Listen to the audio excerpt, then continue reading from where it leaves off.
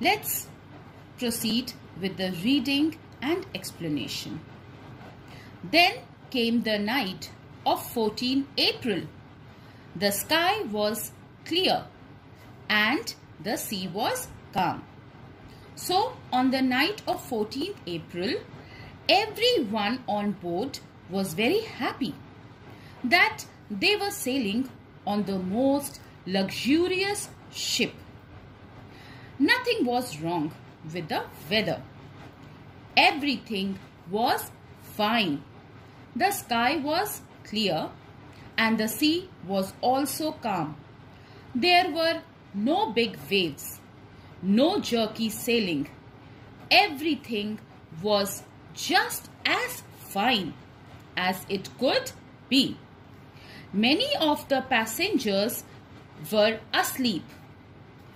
Captain Smith knew that there were icebergs nearby. So he told a man to keep watch from the top of the ship. Most of the passengers were fast asleep, but the captain of the ship wasn't asleep because he knew that there were large icebergs in this part of the Atlantic Ocean.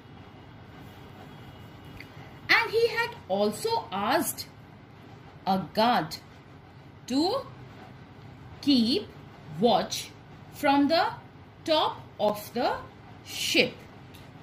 What is an iceberg? An iceberg is a huge piece of ice floating in the sea. A large part of it is hidden underwater and cannot be seen easily. It is an extremely dangerous thing for a ship. This causes many accidents and shipwrecks. Children, shipwreck is an accident in which a ship is destroyed or sunk at sea. Suddenly at 11:40 p.m., the man saw something. He grew cold with fear. A huge iceberg stood. A huge iceberg stood right in the path of the Titanic. Iceberg, he yelled. Just underline this word, children. He grew cold with fear. I just want to tell you, children, when suddenly you see something which you were not expecting, what happens? Your expressions change.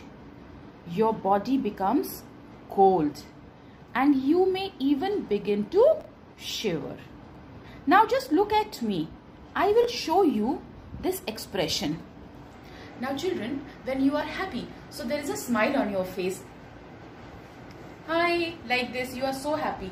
But suppose, what happens? You just see something which you were actually not at all expecting.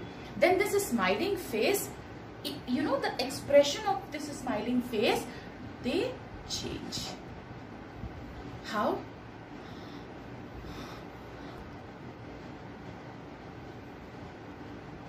My expressions changed because just now I saw something which I was not expecting.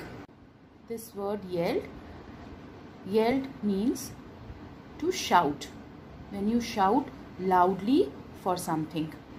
And this man actually saw this huge iceberg, therefore he shouted. And he saw this iceberg with the help of binoculars. And what are binoculars?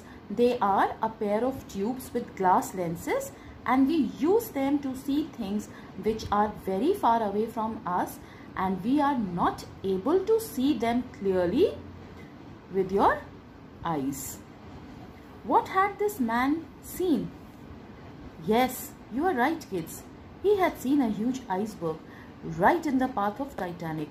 Therefore, he shouted, he yelled on top of his voice to tell the captain about the iceberg which was so near. Captain Smith fought hard to steer the Titanic away from the iceberg. But the ship changed the direction slowly and her side scraped the mountain of ice. Please underline steer and scraped. The captain of the ship really tried hard to turn the direction of the Titanic by steering, by moving. Just like your parents might do if some vehicle suddenly comes in front of their cars or scooters in order to avoid accidents. Now please watch this small clip wherein I will show you when I am on my scooter and suddenly something comes right in front of me and how I change the direction in order to avoid accident.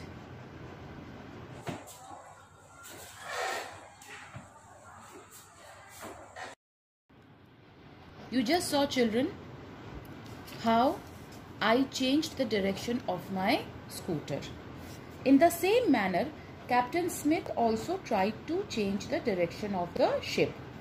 However, because the ship was so big and huge, it took time to change the direction.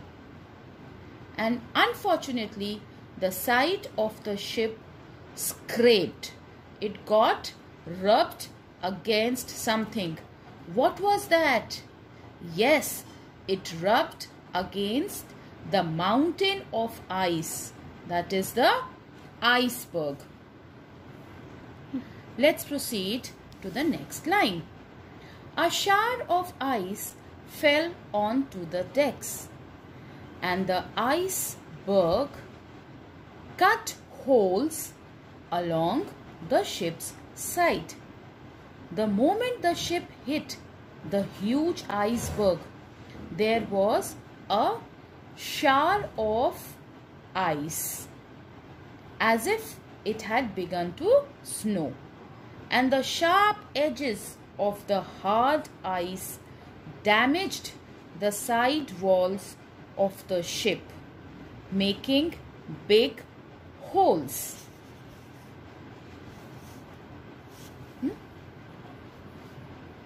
Water began to pour into the lower decks.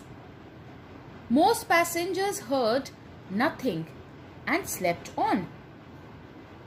Now, the water from the ocean started to enter into the lower decks through the holes, and still most of the passengers were fast asleep and hadn't heard anything. Captain Smith and his crew could not stop the water flooding through the ship. Now, Captain Smith and his crew could not stop the water filling into the ship. Children, crew is a group of people who work on a ship or an aeroplane together because the captain has to steer the ship. However, the other work is done by the crew. I am sure you must have seen that the pilot flies the aeroplane and his team does other work. They knew that the Titanic was in great danger. The unsinkable ship was sinking. So now the captain and his team realized that the Titanic was in great danger and was sinking. It was going down. At 12:15 a.m., Captain Smith sent urgent messages on the ship's radio asking for help. Help! Titanic sinking! Come quickly! Then he ordered the crew to wake up all the passengers. Captain Smith started sending messages through the ship's radio to all the ships around asking for help. Children, as radio messages cannot be long, so he sent short, urgent messages like, "Help, the Titanic is sinking." And when no one responded, he immediately ordered his crew to wake up all the passengers. Now, time to watch the next video for a quick recap of today's class.